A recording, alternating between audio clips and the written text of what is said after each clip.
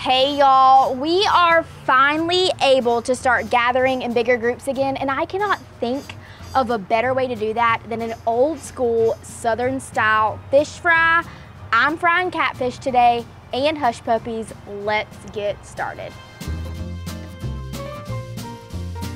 The very first step for hosting a fish fry at your house is to make sure you have all of the proper equipment. Proper equipment includes, you need a container of propane. You need a gas cooker with a line to hook up to an external propane tank.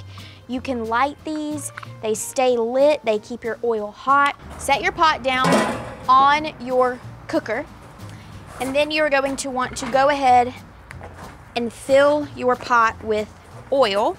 This is the safest way to do this.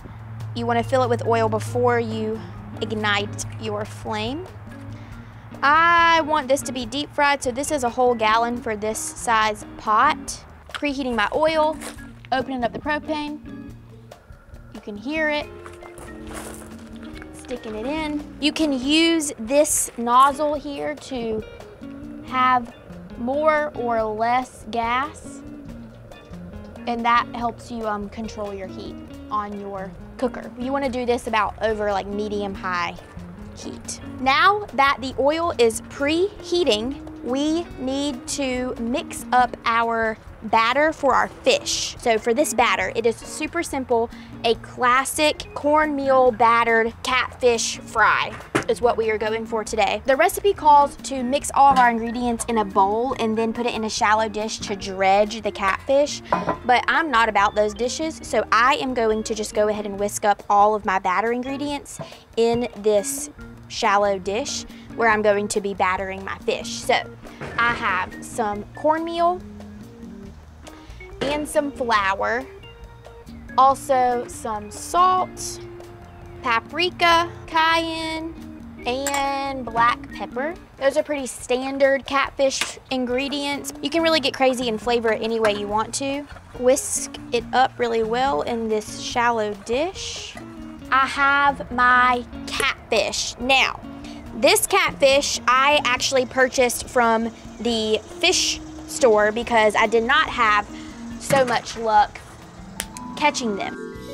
My dad always told me that if I'm not catching any fish, I'm not holding my mouth the right way. So it's so hot today and I haven't had a whole lot of luck, but that's okay. So I'm going to run by my local fishmonger and pick up some locally farm-raised catfish. I have my fillets soaking in buttermilk.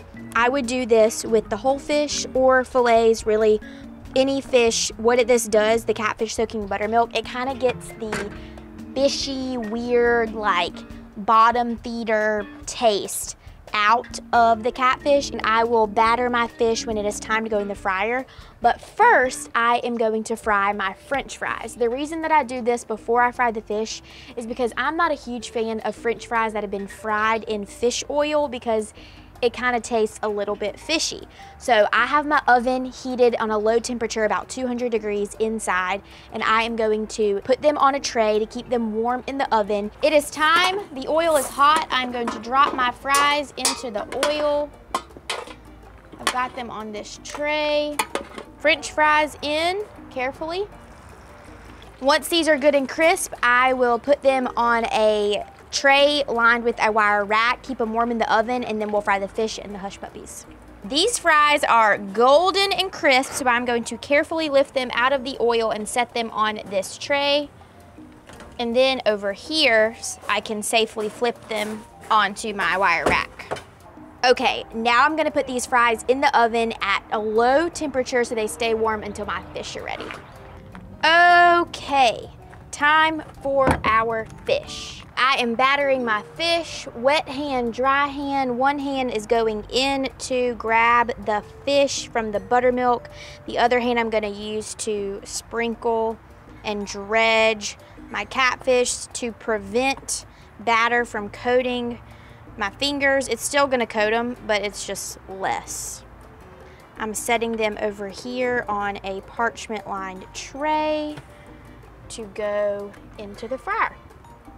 Alrighty, got my fish Going to use some tongs to carefully drop it down in this hot oil. We're going at about 350 degrees. Just like French fries and like the hush puppies that will be fried later, you want to keep the fish moving around in the oil as they fry. It helps ensure that they are evenly cooked. My last batch of fish is coming out of the fryer. I am gonna take these fish into my oven to keep them warm with my French fries, and then we can get started on these hush puppies.